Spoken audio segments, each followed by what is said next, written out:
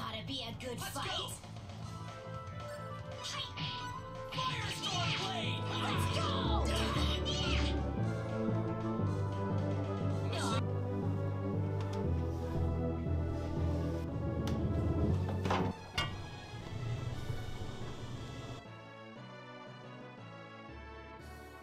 Has it been a year already?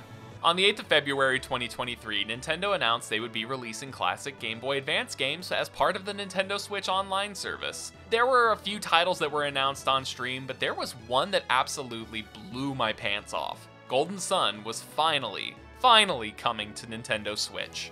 Just not in the way we all wanted. And then time continued on as normal for almost an entire year.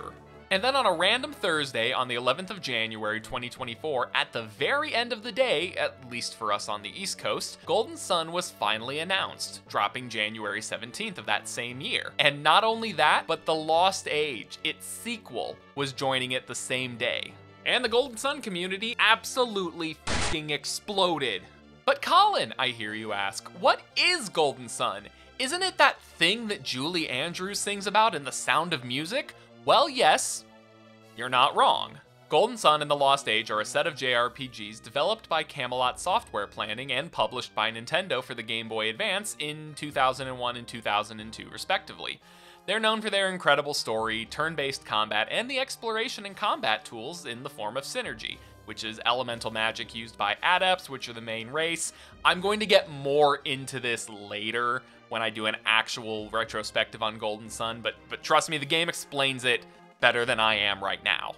The first game introduces players to Isaac and the Funky Bunch as they set out on a quest to stop the elemental lighthouses from being lit and unleashing their destructive power. The sequel continues the narrative, but this time shifts the perspective to a new group of characters who aim to finish the job of lighting the remaining lighthouses.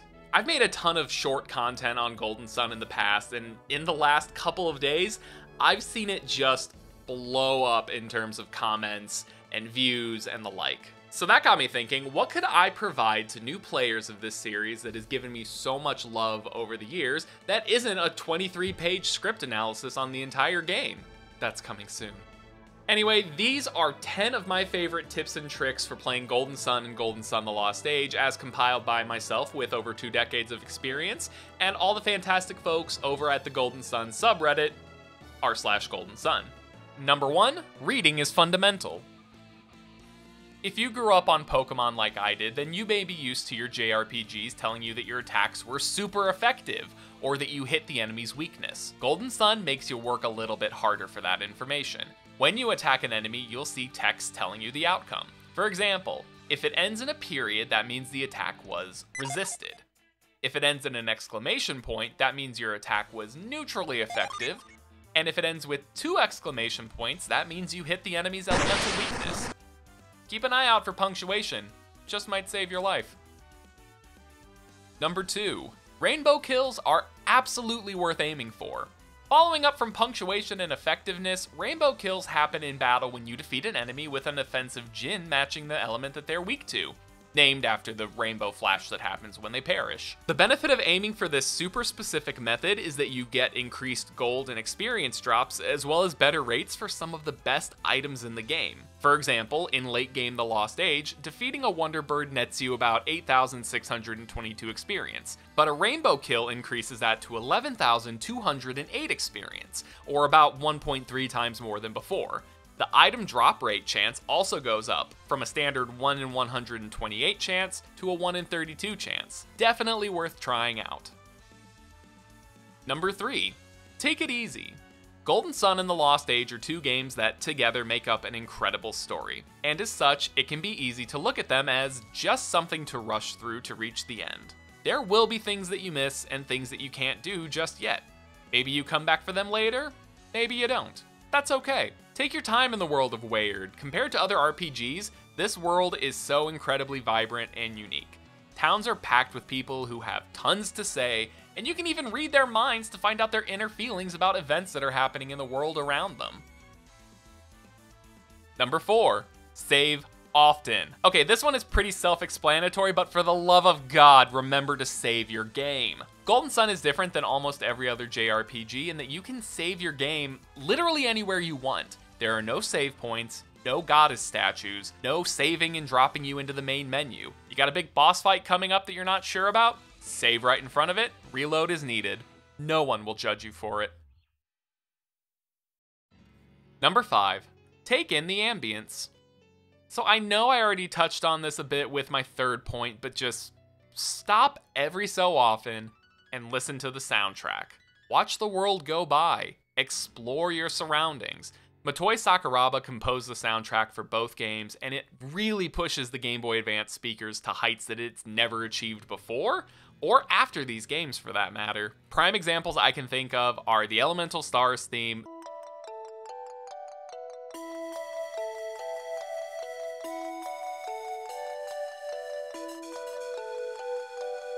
the boss fight for Satoros,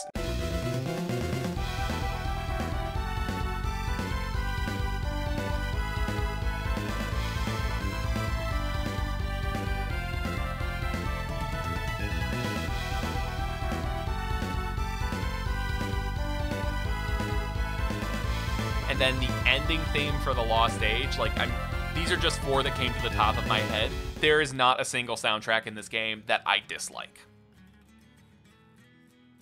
Number 6, an emergency lifeline. If you find yourself turned around and lost in a dungeon and aren't sure how to get back to the safety of town, Golden Sun has you covered. When you go to load your save file, press Start and L to be teleported to the last sanctum or town. This can be hugely helpful if you find that your team was unprepared and your stock of items is critically low. Especially if Ivan is dead again, and honest to God, he's Ivan. He's always gonna be diving. Number 7, make like the science guy and experiment.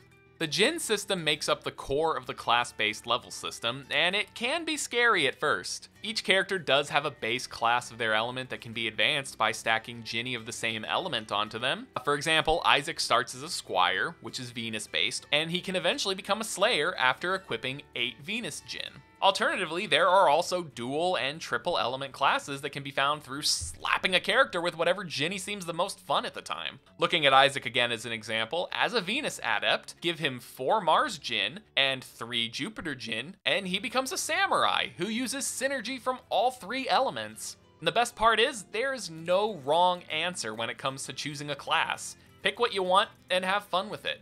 This isn't Final Fantasy where you're stuck as it forever. You can just do whatever you want all the time.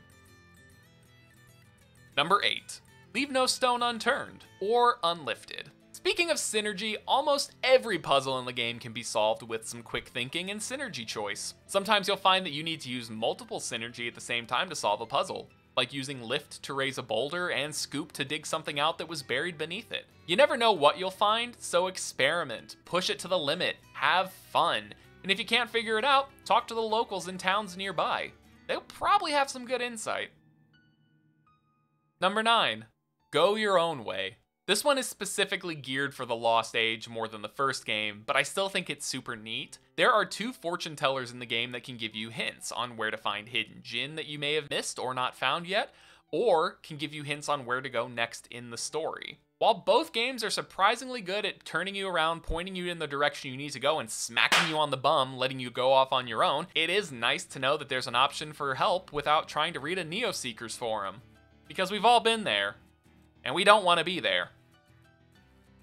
Number 10, grinding is never necessary. Okay, again, if you've played any JRPG in your life, you know how easy it can be to feel like grinding past a level obstacle is the best way to become overpowered or force your way past the game's boss or anything like that. In Golden Sun, that's not necessarily the case. Because your stats can change depending on your class and the equipped Djinn, the possibilities are endless. You could build everyone incredibly tanky and spam defensive synergy to slowly whittle down your foe's health pool, or build for massive damage bursts while leaving yourself weak enough to only take a few hits. I know I sound like a broken record at this point, but play the game your way. There is no wrong way to play Golden Sun. Now, before you say anything, yes, I know this video has been 10 tips and tricks for a game that's over 20 years old from a handheld console that hasn't seen the light of day since its last game, which came to the DS in 2010. But with new players finding these games and having the similar experiences that we all had back in 2001 and 2002, I truly believe it's something that needed to be said. Whether you're an OG fan of Golden Sun or brand new to the series, I would absolutely love to hear some of your favorite things down in the comments below. And keep an eye out for the full Golden Sun retrospective coming soon. I'm not kidding when I say that this thing is over 20 pages. The worst part of all of that is that it's only maybe like 3 pages total where I talk about the game.